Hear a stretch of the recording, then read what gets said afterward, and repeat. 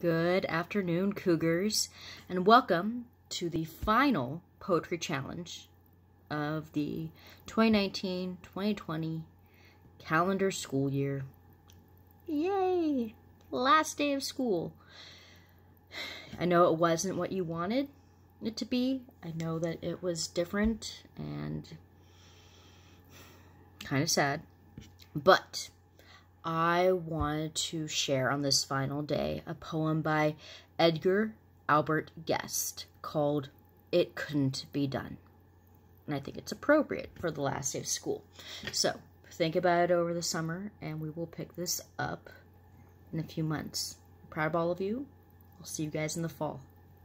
So, it couldn't be done.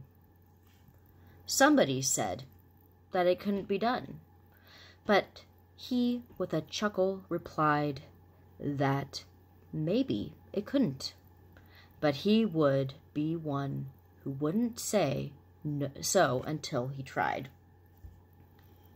So he buckled right in with a trace of a grin on his face.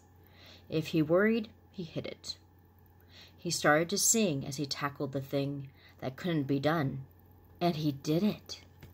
Somebody scoffed, "Oh, you'll never do that. At least no one ever has done it." But he took off his coat and he took off his hat, and the first thing we knew, he'd begun it.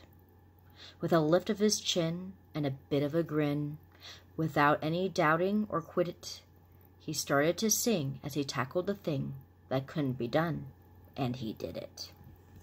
There are thousands to tell you it cannot be done. There are thousands to prophesy failure.